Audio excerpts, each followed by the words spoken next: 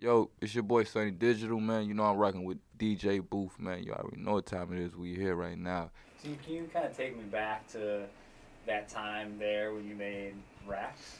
I can take you back to the. I can take you back like to the time of me making that beat. Like, you know, Like in your career, how are you kind I mean, before that, I can take you to the time when I was exactly like at the time when I was making that beat. You know what I'm saying? This was around the time when KE was popping, and I was just trying to make beats like KE. For real, I'm not gonna lie to you. Like, I had, man, my whole career, like up until like to where I start kind of like developing my own sound. I was just really just taking everybody's sound and just making it into my own. Like Marvelous J, I don't know if you remember him. That's a long time ago. He was really popping out here. He had a lot of songs on Rocco or whatever, and I took his style, did my thing, moved on. I perfected that to the best of my knowledge. You know what I'm saying? Did that, moved on, and then who else I took KE's. That's what Racks on Racks came about though. I actually used the KE sound kit in that motherfucker. You know what I'm saying? Am I able to cuss on here? Yeah. Oh, all right, cool. Say whatever you want. All right, cool. I'm sorry, but No, we're just talking. Man. yeah,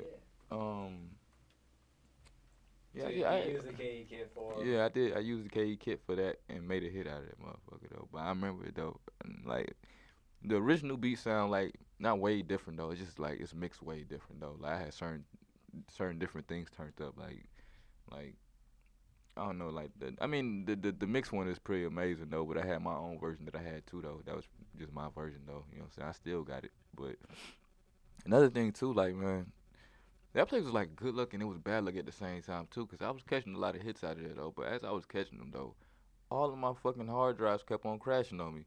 I was dropping them, they were just crashing on me, couldn't recover them, spilling shit on them. You know what I'm saying? So every time I got a hit, I got back. You know what I'm saying? I had to keep on going back. You know what I'm saying? Like every time I got a hit.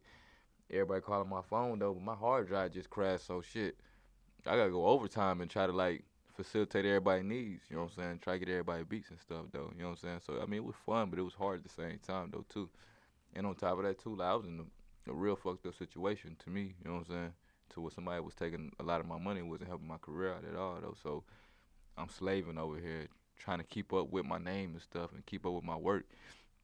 As I'm slaving, somebody's taking half of my money, you know what I'm saying? And In a situation maybe, you know, from the outside it may look like you're super successful, you're getting all these hits, but for you, you know, you're not seeing that same level of. Nah, you know, like even right now, like a lot of people look at me like, man, like I done just done so much shit though, man. I feel like I'm just now kind of getting over the bridge of doing something. You know what I'm saying?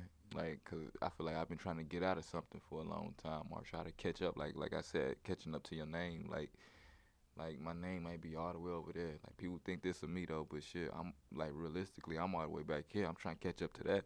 You know what I'm saying? Like people gonna perceive this shit as they want to. You know what I'm saying? They think a nigga just got like all the money in the world. They think it's just all glam and glitz. You know what I'm saying? They think we just catching hits just like it's like just a easy task just to go and catch a hit. I mean, it is easy though, but it's still a process though. You know what I'm saying? Once you get in there though, it's pretty easy though, but it's still a process though. But like I said, like what I'm saying is basically like, man, that whole part of like catching up with your name though, and I'm thinking like right now where I'm at though, I'm finally starting to catch up with my name though.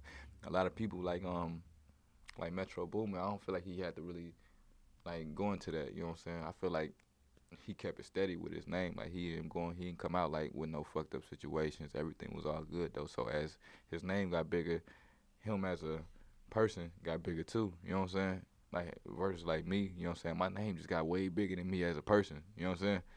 It got way bigger than me. Yeah, y'all, you know who it is, the D Block General. Yo, it's poppin', Kendrick Lamar right here outside the booth, DJ Booth TV. DJBooth.net. You watching Outside the Booth TV.